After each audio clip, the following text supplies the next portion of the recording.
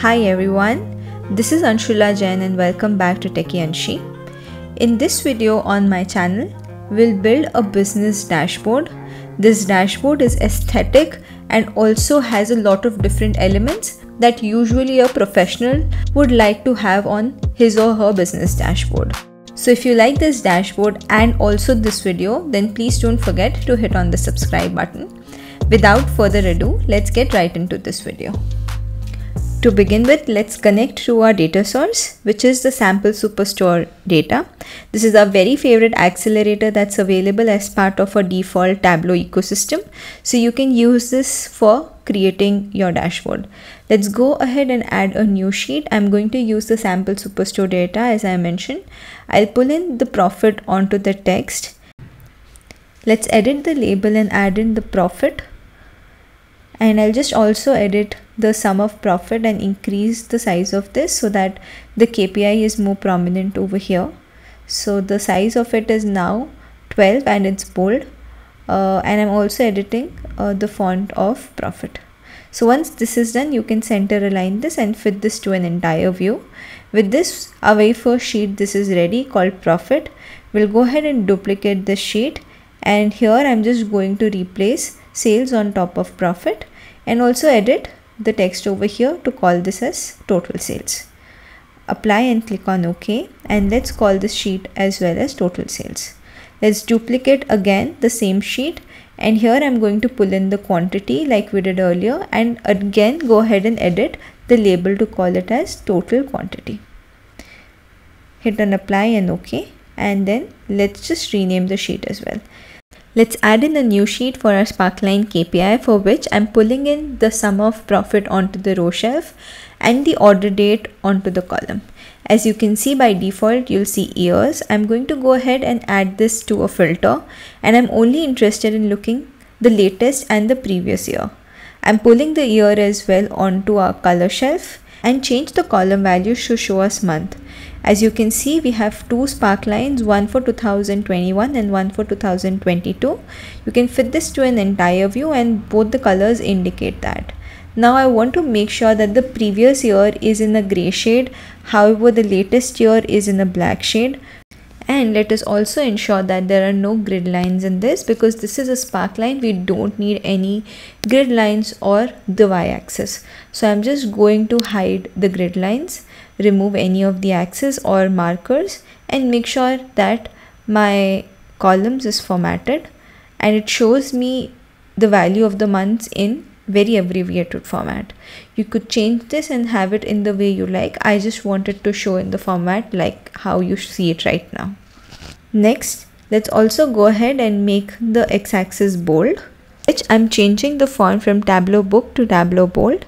As you can see, now my x-axis is bold and my sparkline is very clear. I want to also show the higher and the low points on my sparkline, for which I'll go ahead and create a calculation. I'm calling this as min max, for which I have a simple formula. Sum of profit is equal to window max sum of profit. Then we'll call this as a max value. Else if the sum of profit is equal to window min of sum of profit, then this is a minimum value, else nothing. So we'll just put an NA over here and end this statement. Now we'll create a dual axis chart using the sum of profit, synchronize the axis and hide the header. Once this is created, we'll just format it to make sure that there are no row dividers and no column dividers. On the second marks card for the sum of profit, we'll change this to a circle. As you can see, we are now able to see some shapes over here. You can also change this to shape if you want. And I'm pulling in on the color shelf the min max profit that we just created, on the detailed shelf the year of the order date. As you can see now, the values are color coded based on the min and max value. And the ones that are not minimum and maximum are color coded as red. You can change the colors based on your requirements. So right now I'm coloring the max values as green, the minimum value as red, and NA as blank. As you can see, because the bubbles color is white, it looks like there there is like a broken line over there. So what I'm going to do is I'm also pulling the min max onto shape, and now I'm giving the min and max value a circle. However, for the other value, I'm just creating a quick circle over here in presentation, where I'm not going to fill this with any shape. So once this shape is ready, we'll go ahead and save this to your Tableau repository. I'm right now saving this under the gender folder. Make sure this is a .png file. You can reload your shapes and assign this to your NA. So once you do that, when you hit OK, you will see the broken lines gone, and only now the minimum and the maximum values have those bubble charts. You can duplicate this sheet further, and now everything that we just did for sum of profit is what we are going to replicate for sum of sales. So everything would be same, only your min max calculation would change here. So instead of min max profit, I'm just updating this to show me sales value, and then I'm going to pull this again onto anywhere where I had the earlier calculation for the profit. So as you can see again, my line chart is created with which highlights the maximum and the minimum value. And you can quickly update the colors and the shapes as we just did in the previous section. I'm not going to spend a lot of time here. I'll just quickly move on to the next sheet now.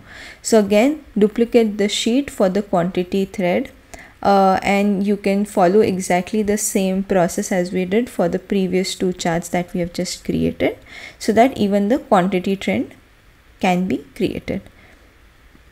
We'll need the minimum and the maximum quantity calculation again for this. So just go ahead and update it and replace it on your second marks card wherever you were using the earlier calculations. Update the shapes again. Once the shapes are updated and the colors are updated as well, your chart should be ready for the quantity trend. So I'm just going to rename that. So as you can see, some of our charts are ready, especially the ones from the KPI section.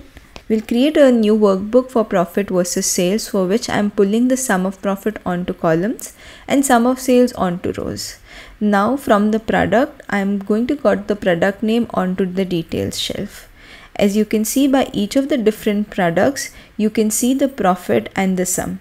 I also want to pull in the profit ratio, which is nothing but the sum of profit upon sum of sales, onto my color shelf. As you can see, we can see each and every product, what's the profit and what was the sale. You can also flip the axis over here to show the profit versus sales instead of sum sales versus profit, and you can hide and drop any grid lines, zero lines, and fit this to an entire view. As you can see now that I have the product name on the detail shelf, just in case if I want to have any other dimension on it, I would have to pull this on my detail shelf. What if we could create a field, a parameter through which we could change this value? So in this section now we'll talk about how you can do that. So let's go ahead and create one parameter. I'm going to call this dimension switch. This is going to be a string value which is going to have some list values. So we have got our product name, region, city, subcategory, ship mode, and segment. Finally, customer name, and click on OK. Now we need to create a calculation on this dimension switch parameter we just created. So go ahead, click on create calculated field. Let's call this as dimension switch, and we'll say if the dimension switch value is equal to product name, then we'll use the product name field.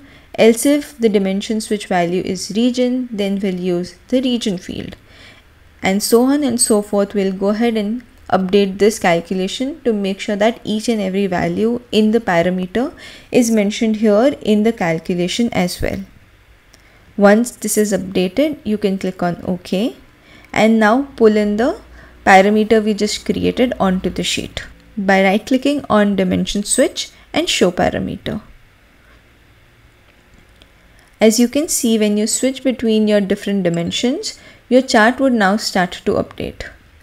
With that, all our sheets are ready, and now we can head towards creating our dashboard, for which I'm going to add the dashboard, and then I'm going to resize this I'm using the generic desktop size over here and updating the height of the dashboard.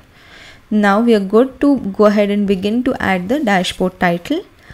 Here I'm going to update this and call this as a business dashboard, changing the font and making sure that this is a specific color that I'm looking for, and also giving it a proper shading of black. Now as you can see, this is our dashboard. I'm going to shade it in a light gray and give it a border as well, which is a very thick border. The next step for us is to pull in an object, which is a blank object, onto the dashboard. This will just add as a guiding place for us. So I've now pulled in the profit versus sales, and I'll just pull in the dimension switch and the legend to the bottom. As you can see, this is the space where we can put in all the KPIs, for which I'm pulling in a horizontal or a vertical container. Next, I'll pull in the profit, the total sales and the total quantity next to each other. Once this is done, I'll pull in a container over here, which is a horizontal container, and in which I'll put in the profit. Next, I'll pull in the KPI sheet that we have just created, the trend sheet, and we'll hide the titles over here, and also make sure that the extra container that has got added to the end is removed. Once that is done, I'll do some basic formatting to this container to make sure that the container is of a specific size, has enough padding, and the KPI values is easily visible. So I'll do that, and I'll also make sure that there is no gap between these two sheets. So as you saw, I reduced the outer padding and the inner padding from the left and the right side respectively. Now I'll similarly hide the titles for the other two sheets, and I'll pull in a vertical container again, resize this, pull in the total sales into the container, move the sales trend to the right, hide the title for it, make sure that the container on the right is also hidden. I'll distribute all the sheets accordingly so that it's evenly distributed, and I'll go ahead and apply a similar padding to the sheets as well, and reduce the outer paddings for the left and the right sheet so that there is no gap between these two sheets. And exactly similar to the above two, we'll do the same for the total quantity, changing the paddings and making sure all the sheets are properly aligned. So now that we have all the sheets on the dashboard, we also want to make sure that the title of the sheet is properly updated, for which I'm going to go ahead and edit this. I'm just giving it a Tableau bold and clicking on OK. I'm putting in the dimension switch on top over here. So when I'm changing it, I think I want to also show my title with that value. So I'm going to say profit versus sales by the dimension switch parameter that we have. So every time now that you make a switch between your parameter, your title is also going to update with that, which is a good functionality to have. You can also go ahead and add legends for your ears, because it's not very clear what the gray line and the black line is suggesting. So I'm also going to add this on my dashboard. You can place it at the bottom, hide the title, or also place it on the top. Arrange this in a single line so that it's nice and simple, spread across, and just reduce the size so that it fits in well. You can update it and move it as you would like to. And now finally, let's also just do a few more changes over here. I want to have these KPI charts with a little bit of shading at the bottom. So as you can see, I'm color coding these sheets and also introducing some borders at the bottom. Actually not borders, but some padding at the bottom, which gives it a shading effect, and it really makes a little bit of difference on your dashboard. It gives it a little bit of an aesthetic touch. And why not if you could do something like that with just a few clicks. So once you are done that for all of the different sheets, you can also do it for your major sheet, which is your profit versus sales, and make sure that it's also in line and looks exactly how the other side of the KPI dashboard looks like. So I'm just making a few edits to it as well.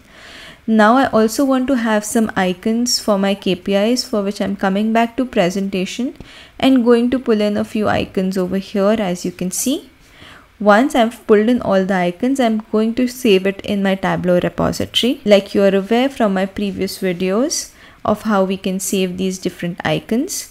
Once you save this onto your Tableau repository, make sure that this is a PNG extension, so that the background could be leveraged as transparent.